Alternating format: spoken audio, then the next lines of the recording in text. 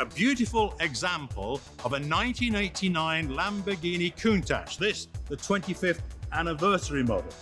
Instantly recognizable as a Lamborghini, and a lot of these style cues were carried over by other manufacturers from the late 80s into the 1990s.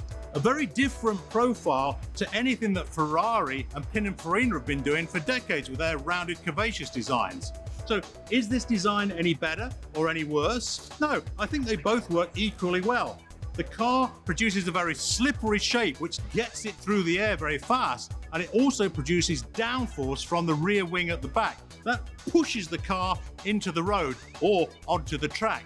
And when you're driving a Lamborghini with so much power, well, you need all the help you can get.